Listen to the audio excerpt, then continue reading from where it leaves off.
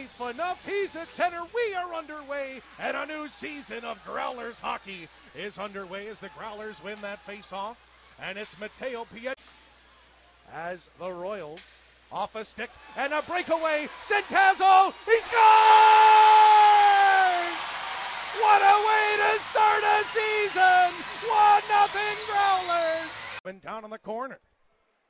Freed up by Redding, looking for a shot. Now one pinball's in wide of the cage. McKay, and they score a pass from behind the net. Tucked in over the left pad of McKay, and we got a tie game. I hear you, Chris. That's it. Back to the line, Kubicek. They score! Redirected in! And if it's Kubicek's, it's his first pro goal as the Growlers make it 2-1 with 8:41 to go. Nagel behind the net goes O'Brien. Out in front. Patient, they score! It's Tyler Boland right where he left off. It's 3-1 Growlers. The end boards, but a great job to hold it in. 7 seconds on the clock. McKay, the first save, he made it and couldn't get the second one. Tucked in with 5.2 seconds left in the first. 3-2 is the score as that Chad off waiver.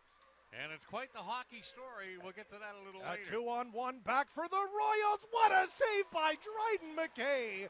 It's going to take more than that to beat the reigning Hobey Baker winner.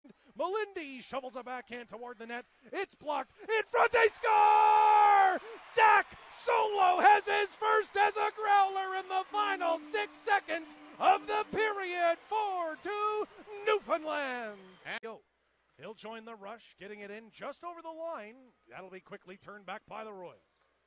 In they come.